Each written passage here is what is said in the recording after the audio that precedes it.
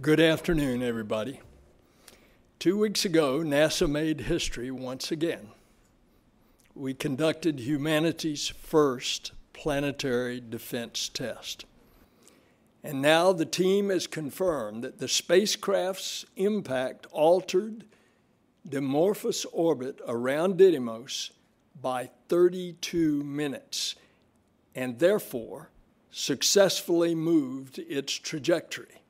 It's within the range of the models that have been studied, but it's also definitely indicating that you're getting an enhanced deflection due to the amount of ejecta, that rocky material that's being thrown off when DART's collision happened.